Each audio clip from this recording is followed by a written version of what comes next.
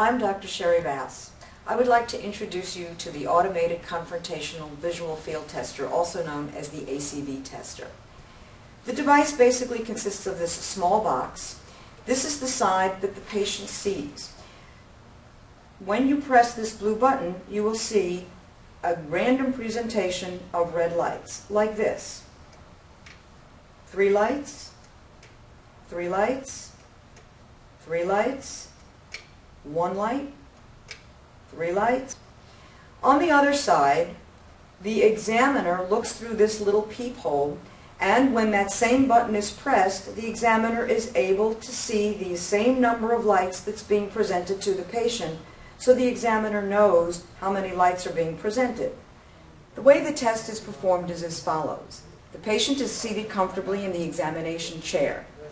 The examiner uses this standardized cord, which measures 60 centimeter testing distance. This is placed against the nose of the patient, and then the examiner stands at the set distance away from the patient.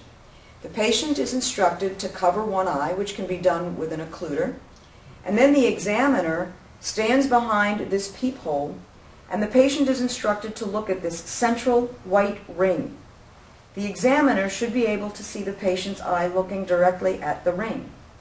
Then the patient is instructed that they will see either 1 or 2, 3 or 4 small red lights in their side vision.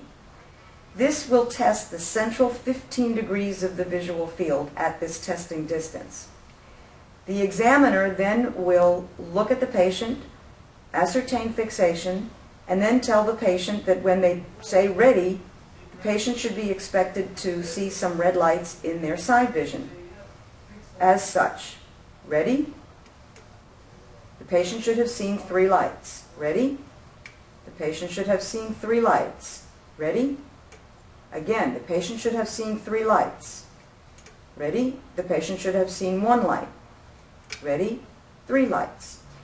Generally, 2 practices are given, and then 4 presentations are presented, first in front of the right eye while the left eye is covered, and then for the left eye while the right eye is covered. This whole testing process takes less than 1 minute, unless the patient has difficulty understanding the directions. The test can easily be repeated.